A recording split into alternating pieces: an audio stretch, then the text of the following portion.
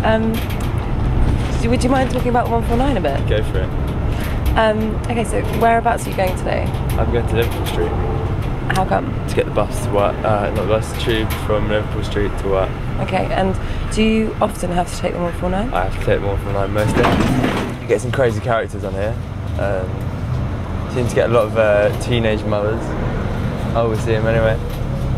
But yeah, I have to take it most days to work.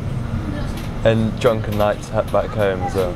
Have you ever seen any bad things happen on the 149? Or what's the worst thing you've seen happen on the 149? One of those ticket warden people come and like fine people for not.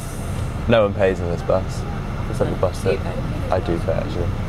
I've got like a travel card, but no one pays because I get the bus from Dalston, and loads of buses are empty in the morning, and this one's always like packed, which means no one pays.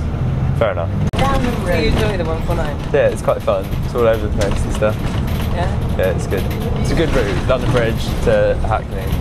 149 experience. 149 experience. Definitely. Yeah. I think we've got the best number for a bus as well, the 149. Sounds good. Instead of like, 38. It's a bit shit, isn't it? Yeah, kind of rolls off the tongue. It's like the 149. It's quite good. But the Rude Boys love it.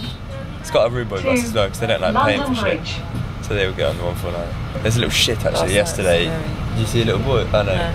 Not you're going to see the same kid. He had a little pea shooter and he was firing at everyone. And this one was like, "Bye, have some bloody respect." He tried to play with the doors. Yeah, he's only about 6. He didn't really like me to, but the woman went mental at him. Yeah, like a McDonald's straw he was spitting. I quite admired him. What was he It's quite fun. Little bits of, you rip off the straw paper, put it in, right out. It's quite funny. That's funny. Oh shit, right, I've got to go.